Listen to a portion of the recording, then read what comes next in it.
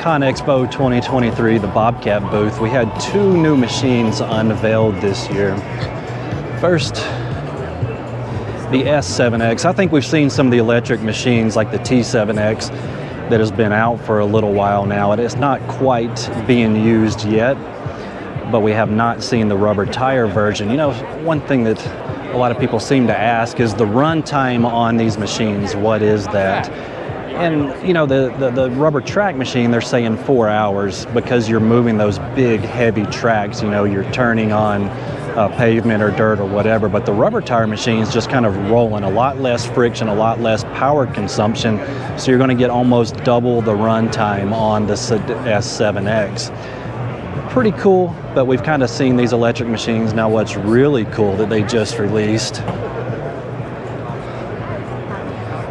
is the Rouge X platform. So although the Rouge X is a concept machine, the loader arm and bucket here is an attachment. What this is an electric power unit. So we can literally take this loader arm and bucket assembly off and run different attachments. They said they could put a mower on it, a brush cat, it could be a light plant, or it could just be a simple mobile power unit to run electricity on the job site. So you wouldn't have any of this loader arm and stuff. You're just gonna have a base platform with the tracks. And this is using the same power unit right now, 60 kilowatts. Battery right now with the potential of doubling that to 120 kilowatts of power. So it's basically the same drive system and battery as on the S and T7X loaders, all on a mobile platform that is universal. So this is a concept, but there's a lot of stuff in the works already to add attachments to this. So it's going to be really interesting to see what happens in the future. You can see the grapple bucket on it that now is electric. So this grapple bucket has electric actuators, and that's going to be kind of the norm for the electric machines to have actual electric attachments. We can kind of sneak over to the S76 or S7X here. It's got a big broom on it.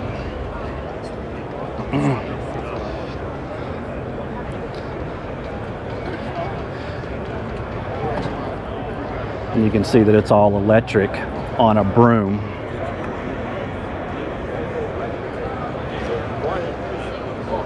So there's a lot of electric attachments in the works. One of which is going to be an electric hammer attachment.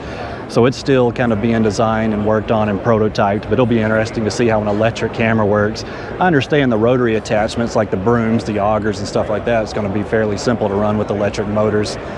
But there's also going to be, at some point, from what I understand, I've been told by Bobcat, is there is going to be a hydraulic option that they can add to these machines when they kind of come out to the end user, kind of the owner-operator type people who still want to run electric attachments.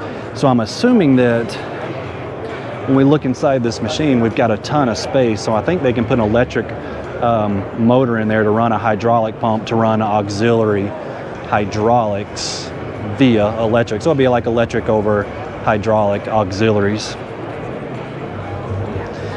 You know, Bobcat is kind of the leader in this electric skid steer. You know, it's going to be the first in the world really of this type design. There's other electric over hydraulic skid steers out there, but what makes this one unique, it is all electric, 100% electric. You can see these large rams here, ball screw actuators. We got a large ball screw. Well, this is the actuator part here, and the motor down here, which is a 3-phase AC motor. Inside the chain case here, we've got like a standard chain case that we have on our other loaders. So it is going to be an oil bath chain case, but you're going to have electric 3-phase motor also running that area. And even the tilt cylinders here, we can kind of get a better look at the ball screw actuator and the motor here. Looks a little tight on that tire right there. That is really tight. So again, this one hadn't been released yet, and he said that there might even be some design changes on the loader arm itself at some point, being that it's a brand new machine and this is a new concept. And the reason I'm pointing that out, that everything's electric, your heating system, your AC system, the actuators, the motors, and that's different from the excavators. Let's go take a look at the excavator real quick. So the couple of the electric options like the E10, E19 here.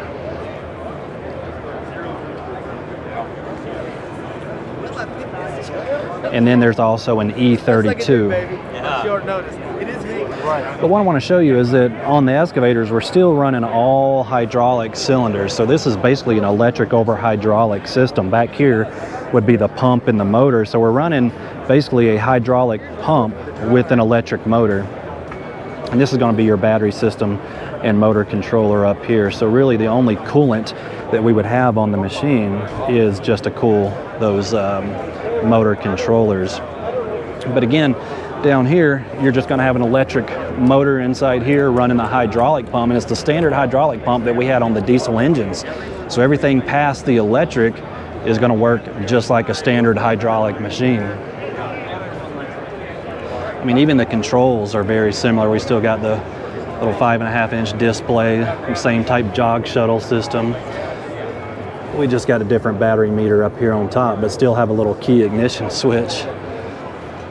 So not much has changed on these, and these get, I don't have quite a good answer on runtime on these. It's all subjective. Even on the skid steers versus the excavators, it's all subjective. What kind of work you're doing, how much traveling are you doing, how much turning you're doing, how deep, how hard's the material. So it's really subjective. So I don't really have a runtime on the excavator, and that's just one thing that everyone wants to know. But the way it's described, you know, it just depends on the material that you're trying to dig in, and what you're trying to do is going to be the runtime. A lot of people beat up or have a problem, say that it's not going to work for them to only have 4 hours of runtime on this machine. Now they run this machine at full load, which is basically 100% capacity, and they get about 2.5 hours of runtime, but that is 100% load. Let's say you had a T76 with the diesel engine and you're running at 100% peak load, you would get 2.5 hours out of the electric machine. But who does that? You know, these machines are monitored with telematics, and they've got tons and tons and tons of data, where a lot of that work time that people are saying they're working 7 or 8 hours on a machine, on a job site, they're really not. And a lot of that's just idle time or very light work, maybe just raising pallets and moving. So the 4 hours, again, is kind of, it's just hard to say how much runtime you're going to get out of something. So 4 hours, you know, a normal job site operating conditions, you should get a full day out of this machine. Of course, there's exceptions to that. So, oh no, do you? Yes, the mechanic guy, right? Yeah. Yes. We're doing a video now. I just got recognized at ConExpo, so that's awesome, man. Yeah. Appreciate that. No, keep up the videos. I appreciate it. Very much helped.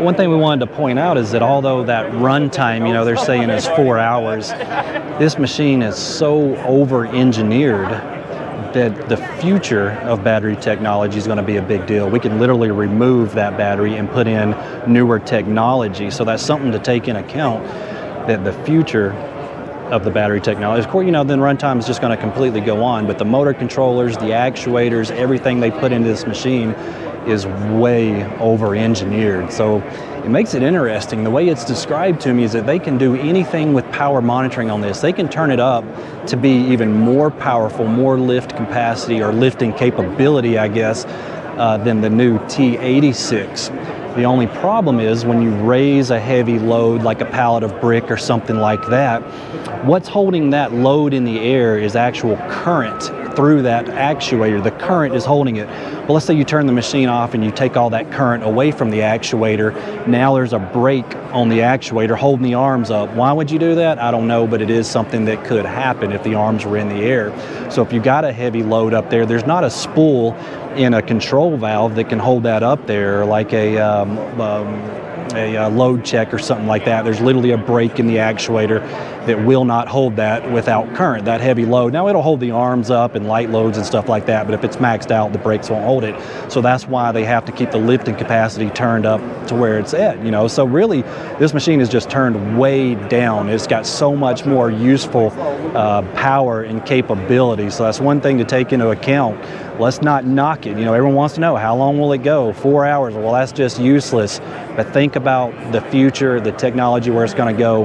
And yes, it is an expensive machine. Right now, it's 3 times what they call 3X. So that's very expensive. But with new technology, manufacturing processes, as this machine continues on, they're going to get that price point down to about 2X.